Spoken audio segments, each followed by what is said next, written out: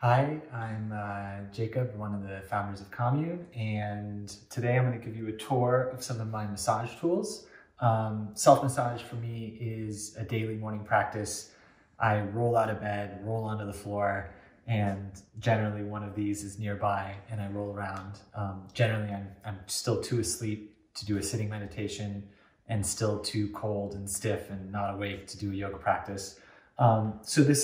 It's meditative, but it also really helps optimize my body for movement, for yoga, for rock climbing, for dancing, for anything I'm doing around the property here. Self-massage or self-myofascial release, as you might sometimes hear it called in fancy terms, is great. So why is it great? One of the reasons is you're working into trigger points, and you can think of trigger points as small areas of muscle that are malfunctioning and they need a reboot. So when you have a ball that compresses some muscle, you're actually, pushing fluids out of that area, and then fresh blood comes into the area. Also, all the muscles that you see in anatomy textbook are mushed into this skin sausage that we have. And those muscles have thousands and thousands of sliding surfaces that have to slide past one another to work optimally. And sometimes those surfaces will get stuck or adhered. And so self-massage can help break up those adhesions. So the core to any self-massage set, and really all you need is a set of balls. So I have a lacrosse ball here. I have a rubber bouncy ball. The rubber bouncy ball is great for working under your feet.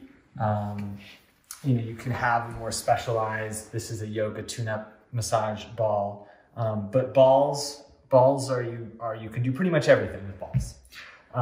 This is a 3-inch foam ball, also great. I'll put it in my belly and lie on it, which is a really great way to get your digestive system going in the morning. But then we have some more specialized tools. This is a MA roller, M-A roller. It's just a piece of wood that is shaped a certain way. I like to lie down so that my spine is going right down the middle and roll up and down my back. Or I'll also put it under my thighs for a calf massage. Where to go next? This is just a really nice foam roller equivalent that my friend brought me back from Thailand. It's wood in the center, so it's firm, but it's also a little bit soft. This is called a Pso-Right. It's a psoas massager. So, I would say that 90% of what I do with balls, but there's just a few areas of the body that you can't get to with the ball. So this is actually designed to go deep into your abdomen and get to your psoas muscle, which I could talk for a long time about the psoas muscle.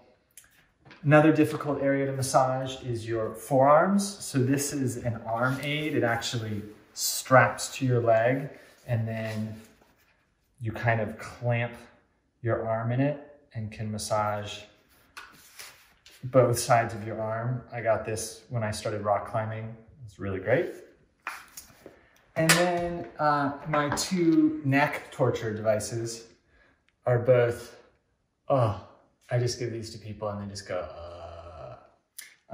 this one, and then this is a smaller, specialized version. But all these fancy tools are great, but I still also find myself doing things like cutting a piece of electrical conduit, and then I use this all the time also for sitting on in between my legs. So really things you can find around the house, sharp edges, or maybe not quite so sharp, but edges you rub up against.